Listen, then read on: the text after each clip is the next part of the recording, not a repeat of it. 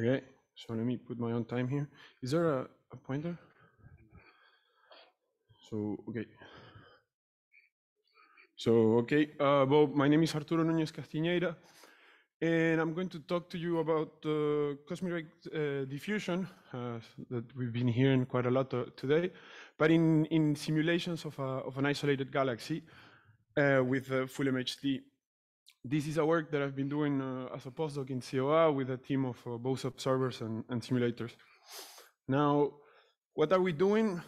As I said, what we're doing is a simulation of a isolated galaxy with the code Ramses, which is an AMR code where we're solving MHD equations coupled with gravity, some subgrid physics to take care of the stars. So basically, there are some stars particles that are born when the gas collapses. Once you have some gas conditions that bake the stars, these stars are alive and they become supernova, which is where we're going to inject this last ingredient, which is the cosmic ray fluid. Why are we doing this? Basically, if you look at the galaxy if you simplify what a galaxy is, it's just a system, a very complex system where gravitational collapse is competing with local pressures. And what observations seems to point out, particularly local observations, is that the typical pressures have more or less equipartition between thermal, magnetic, turbulent pressure, and cosmic rays. So it's probably a very important ingredient for the evolution of the galaxy to include cosmic rays. So this is what we're doing. Now, what are we doing? We're basically simulating a dwarf galaxy with a total mass of 10 to the 11, with a very high resolution of 9 parsec resolution, which is still, I mean, it's high resolution for simulations, but for modeling the evolution of particles as cosmic rays, it's very coarse resolution. We're also resolving the ISM.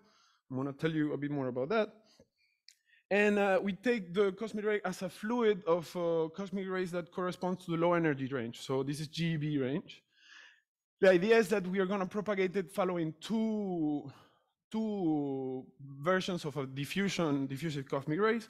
One in which the cosmic rays are basically diffusing in an isotropic way, and another one in which they are anisotropic, meaning that they follow a little bit the magnetic field lines.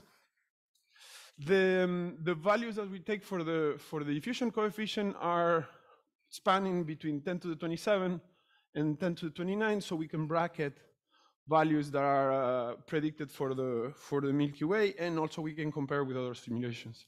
So basically, also the energy that is injected is 10% of the supernova. So one of the things that it's very new for our simulations, that it could be very important, is that the gas evolution of the simulation is typically simplified in other simulations by imposing this pressure floor, in which basically you put a frontier below which the gas cannot go, a frontier in pressure.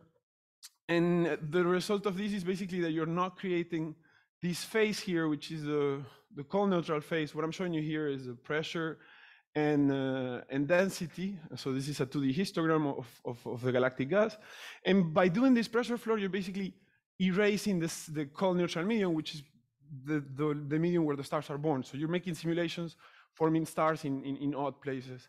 So what we did was to update the gas physics of the simulations and get away from, take away this pressure floor, so we can actually populate the gas in a more consistent way.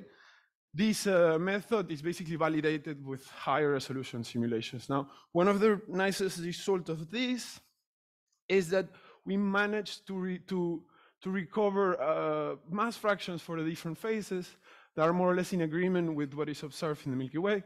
So these points here are observations in the Milky Way with very big error bars, because these are quite complicated observations.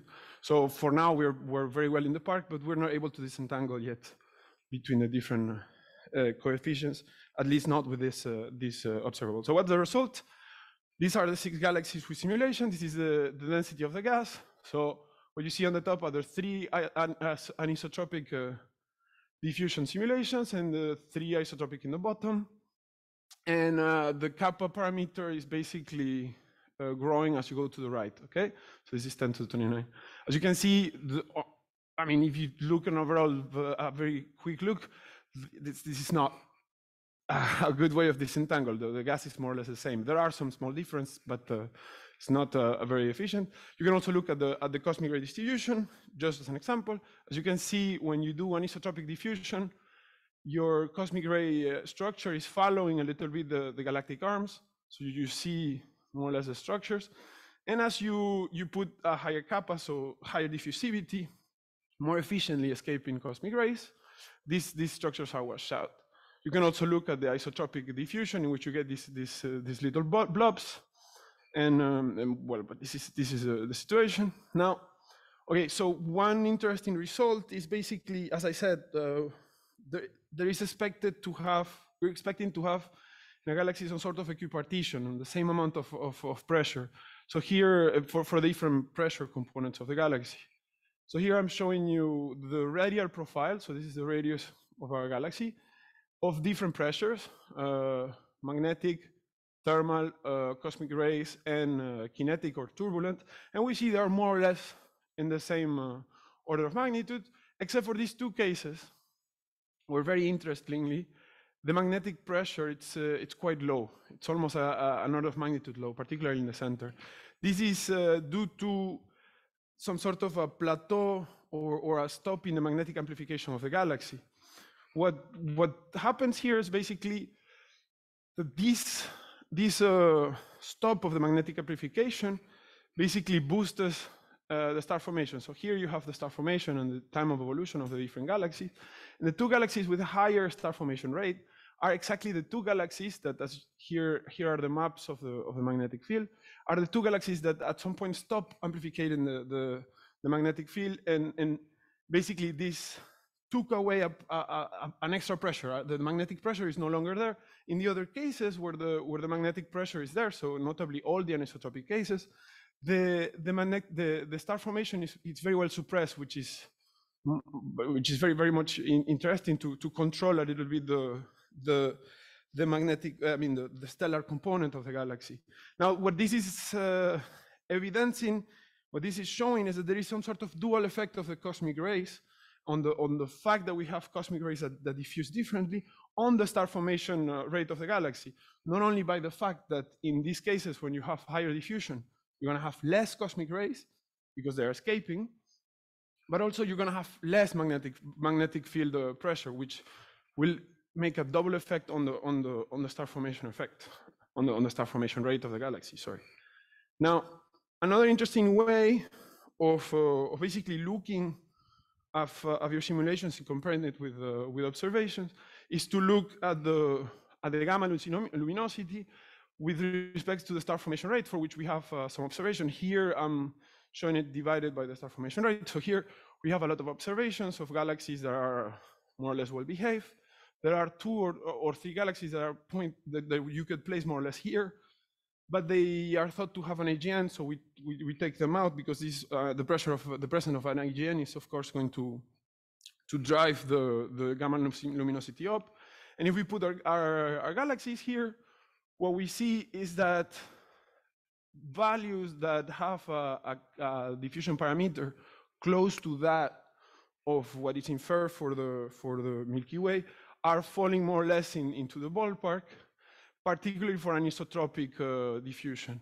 In the case of isotropic diffusion, what we get is basically very, very slow isotropic diffusion. It's consistent with observations, while fast isotropic diffusion tends to get really, really far away from observation. So we are able to say that very fast isotropic diffusion are not really consistent with observation. Now there is a problem with this, and the problem with this is that other simulations tend to say the opposite. Typical simulations like those of Chan et al. in 2019 and Maria Berham, they tend to say that slowly diffusing cosmic ray in simulations yield a gamma luminosity that is quite above what is observed. And then once you do fastly diffusing cosmic rays in simulations, you are making galaxies that have a gamma luminosity that tends to agree with what is observed, which is not what we say. At least in our simulations, we recover agreement with observations in both ranges, no, by using diffusion parameters that are in agreement with what is predicted, and by comparing with other simulations, with other observations. Now, Now, of course, this has to be looked in more in detail because, yeah, this is the last one. This has to be looked more in detail, mainly because the gas physics on the simulations tends to be overlooked and overly simplified, which is something we didn't do in this case. So might be a point, but nevertheless, simulations exactly similar like ours, but with, let's say, the wrong gas physics, which are these points here with the cross, tend to give also, let's say, a compatible prediction for the gamma luminosity. So the picture might be more complex than we think, but nevertheless, I mean, what we see is that probably the kappa, the diffusion parameter should be around 10 to the 28 as typically predicted. So just to conclude, the diffusion, different diffusion scenarios modifies very weakly, as I said, the gas fraction of the different ISM phases, and also the main distribution of the gas in the galaxy. But we see that the different models have a dual effect on the star formation effect, particularly by modifying the magnetic distribution of the galaxy.